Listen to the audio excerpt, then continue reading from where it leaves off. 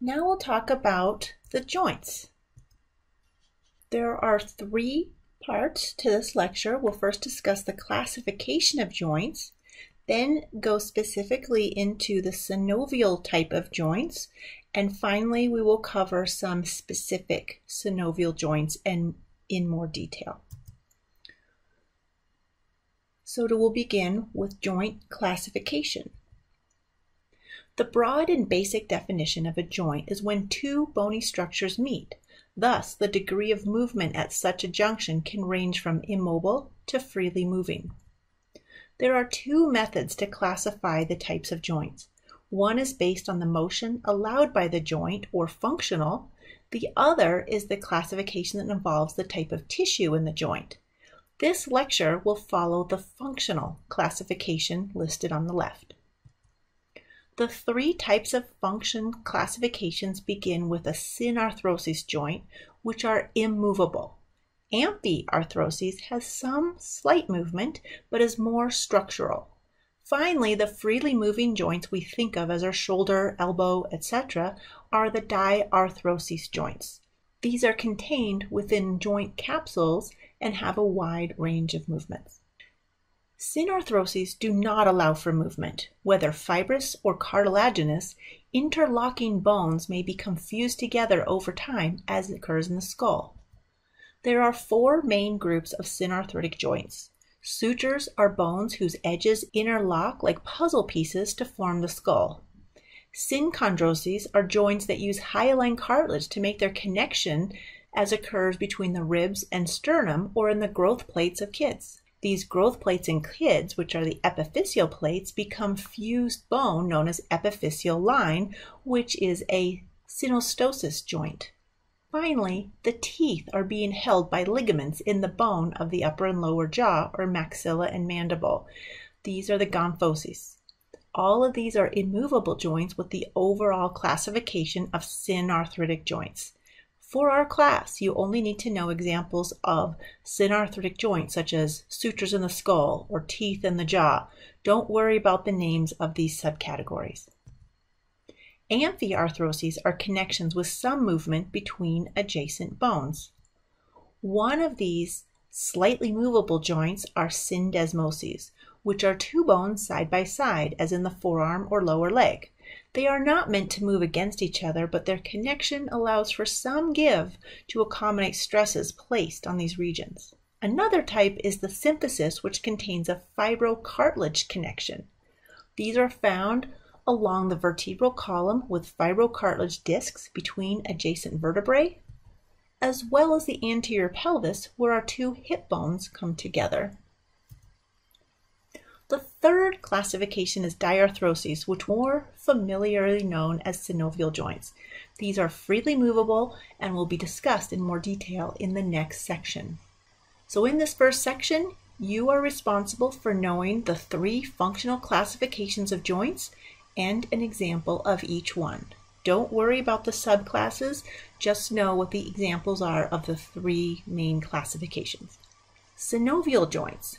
So this is the third group in the functional classification. We will discuss the features and movements or motions of synovial joints. Synovial joints have all this in common. They are contained in a capsule and therefore have a cavity within. These joints are also freely movable, although depending on the bony structures, their specific movements and range of motions can vary. A rule of thumb is the more flexible or greater range of motion of a joint, the less stable it is. Your shoulder versus your hip, for example. Hyaline cartilage covers the ends of bones facing inside a synovial joint. The space between two bones are the synovial cavity, surrounded by a membrane that secretes synovial fluid, which acts as an oily lubricant within this space.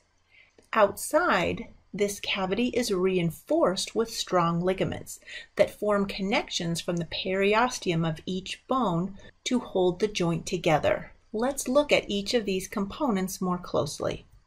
The portions of bone within the joint is protected by a covering made of hyaline cartilage.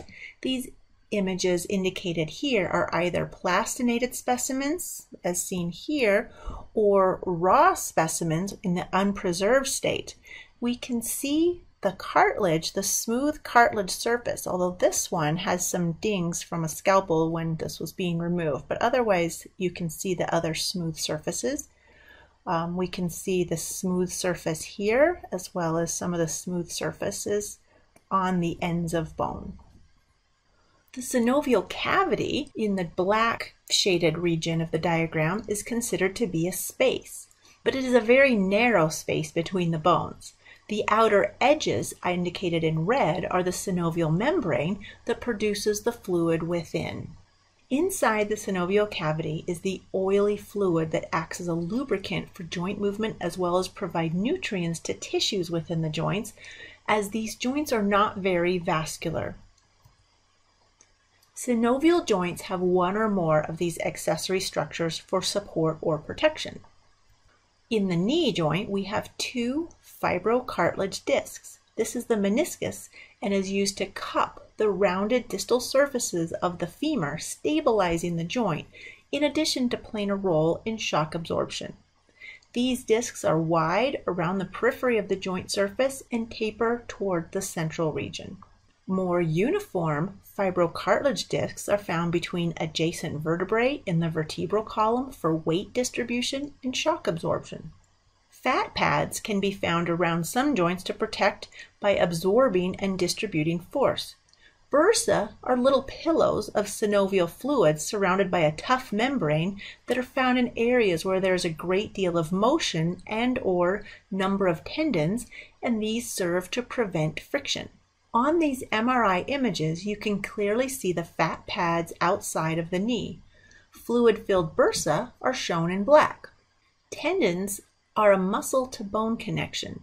These are found across joints, as it is this relationship that causes the joints to move. Ligaments are bone-to-bone connections that are used to strengthen the joints. Synovial joints have several subgroups based on their shape and movements.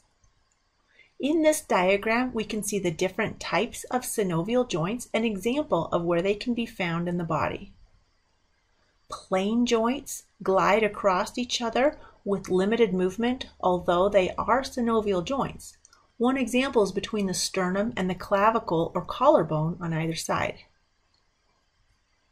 Hinge joints, like a door hinge, with one bone rotating around the other in a uniaxial plane. The best example of this is the elbow joint. Saddle joints are two interlocking joints, one concave and the other convex. The base of the thumb is a prime example of this type of joint. Condyloid joints are similar to a ball and socket joint, but with more limited movements. The relationship between the radius in your forearm and the wrist is an example of this type of joint. Pivot joints have one bone twisting within a space, like that occurs between the first two vertebrae in the spinal column to produce the side-to-side motion for your head in the motion for no. Finally, the ball and socket joints are what most people think of when they think of joint examples in our body, such as shoulder or hip joint. It has one rounded head that fits into a concave cup. The shoulder has a greater range of motion because the cup portion is very shallow, while the socket or cup portion of the hip joint is much deeper and more limiting in the range of motion. This is a list of movements that occur at synovial joints. We'll go through each of these terms and describe the motion they represent. Flexion and extension are about the angle at a joint. When you close the angle, it is flexion. When you open it up, it is extension. Easy for the elbow or knee, bending either of these joints is flexion, and straightening them out is extension. For the arm, moving at the shoulder, or leg moving at the hip, or the torso itself, it's a little less obvious. In these three instances, motion forward is flexion, tilting your chin down, bending forward at the waist, or swinging your straight leg or arm forward is also flexion. For extension, you're moving back, moving your torso back or your straight leg back behind you or your straight arm behind you as well. Abduction is moving a limb away from the midline. Adduction is bringing it back in. Like a jumping jack, abduction is when you swing your arms and legs out to the side away from your body. Adduction is bringing them back in so your legs are pressed together and your arms are back by your side. One minor variation is your fingers and toes. Their midline is considered the middle of the hand or foot, so splaying your digits apart is abduction, and bringing your fingers and toes back together is adduction. Circumduction is making a circle where the distal part moving makes a large circle around a single axis point. You can do this with your arm making big circles, and the stationary axis point is the shoulder. Each of your fingers, with the exception of your thumb, also moves in a circular motion or circumduction. Rotation, however, is when something pivots along a single axis. The best example is turning your head in the gesture for no. Or your arms and legs can also do this with your arms straight down or straight out to the side, keeping your hand in the same position and just moving the palm to face a different direction, so that if it's your arm, it's just rotating at the shoulder with your palm going up and down while your arm is straight, or your leg, you're rotating so your toes go out and inward. That would be lateral rotation or medial rotation. Supination and pronation is specific to the hand. When you turn your palm to face upward or forward, that is supination. When you turn your palm over, that is pronation. We naturally hold our hands at the sides in a pronated position, then supinate when we want to turn our palm over to hold something in our hand. Here we see an example of supination and pronation. The terms listed here are specific for motions that occur at the ankle joint. Inversion and eversion are about moving the foot side to side. Moving the foot laterally so the arch is angled downward and the lateral surface of the foot rises up is called eversion. When you rotate your foot so the lateral surface is downward and the soles of your feet are facing medially, that is inversion. Dorsiflexion and plantar flexion are about moving your foot up and down. Lifting your toes up with your heels down is dorsiflexion. Pointing your toes down like a ballerina is plantar flexion. Elevation is to move a body part superiorly, like closing your mouth or lifting your shoulders. Depression is lowering a body part, like the motion of your jaw when you open your mouth or dropping your shoulders down. Here we can see elevation and depression. Protraction occurs when you move your head forward, keeping your jaw at the same plane. Just jutting forward is protraction, and then returning back is retraction, or motion in a posterior direction. Opposition and reposition are motions that occur with the fingers and thumb. Opposition is when you touch a finger to your thumb, like in a pinching motion. Reposition is moving your fingers and thumb away from each other. Here are the diagrams that summarize the motions of the body and limbs, and additional diagrams for more specialized movements. For Part 2, you should be aware of the features of synovial joints, and for each of these features, you should know its function. The features are listed here. You should also know the types of joints and an example of each, as well as the terms of movement and what those motions represent. Now we'll finish our joint lecture with looking more deeply into some specific joints: the shoulder, hip, and knee. The upper limb is attached to the torso or thorax at the sternoclavicular joint. The acromial clavicular joint connects the stabilizing clavicle to the movable scapula. The scapula and clavicle are anchored primarily by muscles with the one skeletal connection at the manubrium of the sternum. The main joint that we think of when we think of our shoulder joint is called the glenohumeral joint. The glenohumeral joint is a standard ball and socket joint with a very wide range of motion. The round head of the humerus is cupped by the glenoid fossa of the scapula. This joint can flex, extend, abduct, adduct, rotate, and circumduct. There are many muscles that contribute to eliciting these motions at this joint, but the musculature is just one of the primary ways to increase the stability of this joint. In this X-ray, we can see the nice relationship between the head of the humerus and the glenoid fossa of the scapula. On the right, we can see that this joint and its associated structures are surrounded by a synovial membrane that includes the joint capsule itself, as well as tendon sheaths and bursa. The shallow glenoid fossa is made up to 50% deeper by a thickened fibrocartilage rim around the fossa. This cups the head of the humerus and makes the joint much more stable. Notice that the long head of the biceps brachii attach at the superior region of the glenoid fossa, and the end of the tendon is actually fused with the labrum. Several ligaments contribute to the stability of this joint, but keep in mind that muscle strength is the greatest protection for dislocation.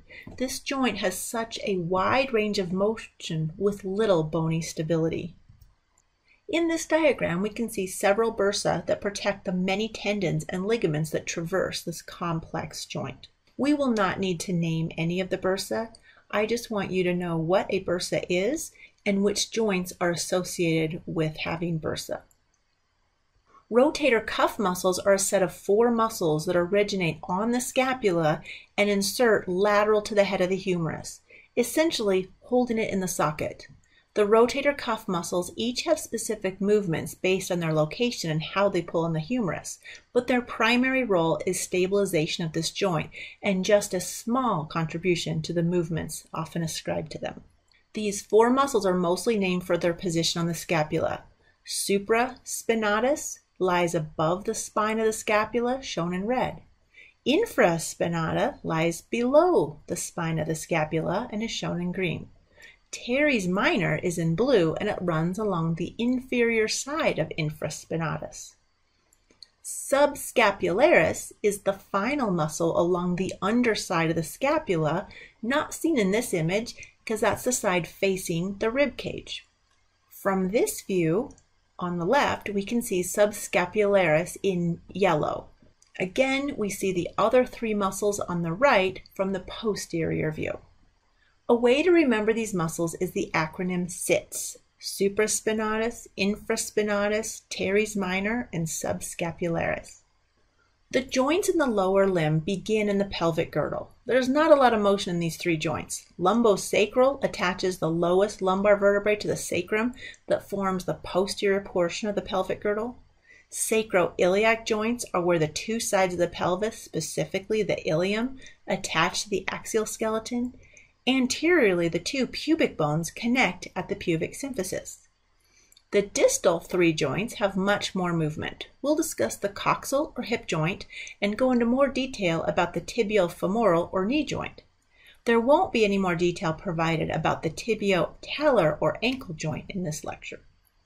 The hip joint is another ball and socket joint, similar to the shoulder joint, but much more stable. This increased stability comes at the cost of a reduced range of motion for all of the motions indicated. The acetabulum is a deep socket fitting the majority of the round head of the femur. The deep, bony socket of the acetabulum is enhanced by a strong fibrocartilage ring to help cup the head of the femur within but allow movement. The orientation of supporting ligaments allow for a much greater anterior flexion movements and a more limited range of motion for the extension movements or moving the leg backward. Inside the socket itself, the center of the head of the femur has this ligamentum teres. This attaches the femur directly to the pelvis, in addition to providing a conduit containing vessels and nerves into the head of the femur. The 3 ligaments that wrap around from posterior to anterior are named for the bony parts they connect, which includes all 3 bones of the oxa coxa to the femur. The tibiofemoral joint is a fancy name for knee joint. The condylar ends of the femur articulate with the flat superior surface of the tibia. Our knees hold most of our body weight and must withstand high shear and torsional forces. Therefore, it has several ligaments to hold it in place and prevent excessive motion in multiple directions. Locking is a mechanism that allows the knee to remain in the position of full extension without much muscular effort. Locking occurs as a result of a medial rotation of the femur during the last stage of extension. On the end of the femur, the condyles are much larger on the medial side, meaning that when you extend your knee, the lateral side is done, but the medial side will actually continue to rotate a little bit more. This means that when you go from the knee bent to straightening it, the lateral surface reaches the end of its motion before the medial surface does. Being in a seated position, you can extend your leg outward. At the point that your lateral condyle reaches the end of its range of motion, continue to contract your quadricep muscle, and you'll notice that with your thigh stationary against the chair, your lower leg will actually rotate slightly outward. That's because the medial surface continues to rotate a little bit more. However, if you are standing up and you lock your knees into place, you'll notice that your actual femur or your knee kind of turns inward. The menisci within the knee are two crescent-shaped fibrocartilage discs that are wide on the lateral surface and taper down toward the middle. These cup each femoral condyle, holding the femur in alignment during flexion, extension, and that slight medial rotation of the knee. Cruciate ligaments are inside the knee joint to prevent anterior or posterior motion of the femur relative to the tibia. These ligaments are named from when they attach on the tibia. The anterior cruciate ligament can be seen under the patella on the anterior side of the knee. It starts on the tibia and moves superior and posterior to attach to the femur. The anterior cruciate ligament, indicated in blue, prevents the tibia from moving anterior as well as the femur from moving posterior. In green, the posterior ligament begins on the tibia at the posterior side and goes up and anteriorly to attach to the femur. This prevents the femur from moving too far forward when the tibia is stationary, or prevents the tibia from moving backward relative to the femur. Surrounding the knee joint are structural ligaments that support the joint capsule. The patellar on the anterior side, the collaterals on the two sides, and the popliteals on the posterior surface. The patellar ligament is an extension of the quadriceps tendon. The quadriceps femoris is the muscle on the anterior thigh. A tendon is a muscle-to-bone connection. So in blue, we see the segment that is the tendon after it leaves the quadriceps femoris muscle and attaches to the superior portion of the patella, which is bone. A ligament is a bone-to-bone connection. Therefore, the segment from the patella attaching inferiorly to the anterior surface of the tibia is the patellar ligament. The collateral ligaments are along the sides of the knees. The medial collateral ligament can also be referred to as the tibial collateral ligament, as it attaches from the femur to the tibia on the inside of the knee. The lateral collateral ligament is also referred to as the fibular collateral ligament because of the femur to fibula attachment. These ligaments prevent side-to-side dislocation. Injury to a collateral ligament often occurs on the opposite side of impact. The side that gets hit will actually buckle and go slack, while it is the opposite side that will expand, tearing the ligament. The back of the knee is supported by the oblique popliteal ligament with directional fibers that go in and at an angle. The oblique popliteal ligament prevents hyperextension. The arcuate ligament is part of the posterior lateral ligament complex in most people, but it's actually absent in approximately 30 to 35% of people.